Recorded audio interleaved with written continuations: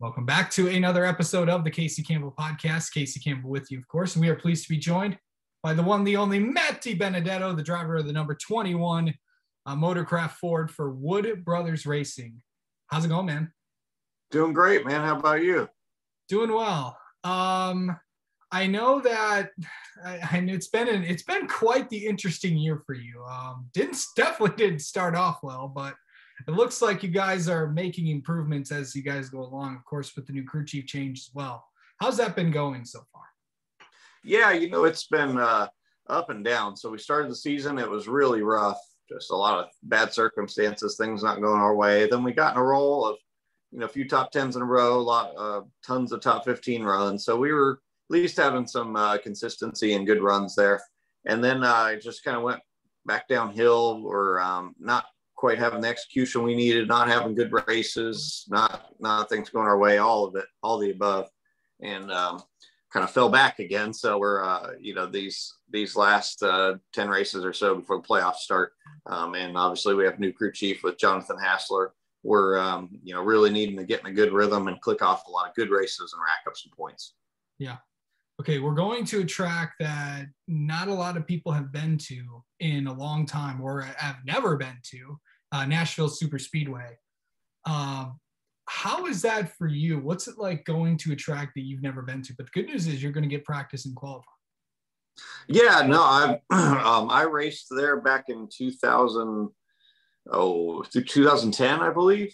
Yeah. So yeah, it's man, I don't remember a whole lot about it actually. Yeah. So but it's it's fun. I'm just excited that we get to go back to that area. That's a great demographic area for us to be in. So super pumped about that. But I think the track's going to be good. I'm really, really glad. I'm most glad that it's a low downforce race. So we get to run the fun package, at the low downforce, the high horsepower. So we always look forward to just driving that in general. And then, having practice and stuff will help us to be right up to speed. Yeah. So I know that there's been a lot of questions about, your future. Of course, with everything happening, things possibly could be getting announced in the next few weeks.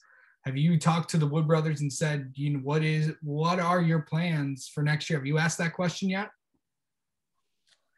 Not really. It's kind of confusing on my end, or on this end, because there's a lot of people involved. I love driving for the Woods, and they, I think they would have me back if they could. We have a great relationship, love driving for them, but there's a lot of people involved, so it's also Team Penske, the folks from Ford, and so there's a lot of different moving parts that go into that. But it's kind of getting to that time, obviously, to where I would definitely like to know or have an idea, but there's other dominoes that need to fall for me to get an answer. So hopefully it works out, and we, some of those dominoes start falling soon, so I can start finding out a little something. But as of right now, I don't really know much.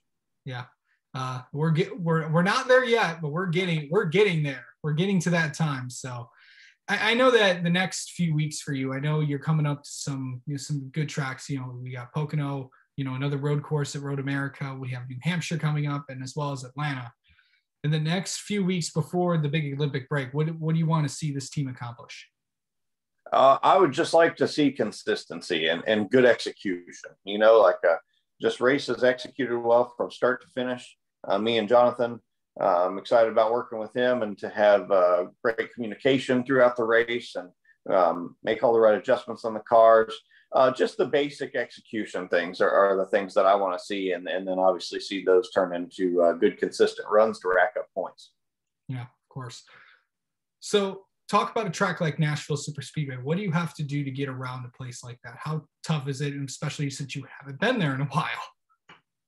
Yeah, so I think getting around there will be fine. I think the racing will be good. The most fun part is with the low downforce, the high horsepower. It makes it easier to pass, to where you can get people's bumpers and move them out of the way and pass a lot easier. So that's really nice. Excited about that part. And luckily we have practice, so as far as driving the racetrack, that won't be hard figure out or jog the old memory, that'll be fine. It's more so just from the whole team standpoint, going to a new racetrack. How close is our starting setup going to be? How quickly can we get dialed in on what we need? So that's in a short practice session. So that's probably going to be the biggest challenge, and then qualifying well, obviously. And so I'd say those are going to be the most interesting parts. Do you guys think you need one practice session as we kind of look at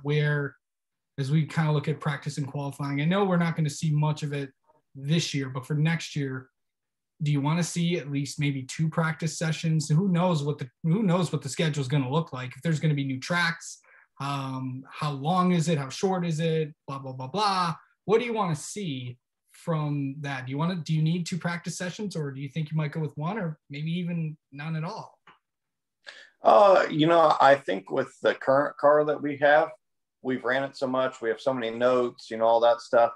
We're so familiar with the cars that one practice session, I think, is enough. We've proven that we can go to all these great places we've raced at before with no practice, so and be just fine. So no, I think 1 practice is plenty. With the next gen car next year, maybe we'll need a little more, but these teams are so good, technology's so good that I think it's a no-brainer that we can run pretty much always 2-day shows, just Saturday, Sundays, as far as on-track activity for us. And that's plenty of time for us to get what we need and put on a great show. Exactly. All right. Matt Dibenedetto, thank you so much for coming on and spending a few minutes with us, and good luck this weekend at Nashville. Sounds good. Thanks, Casey.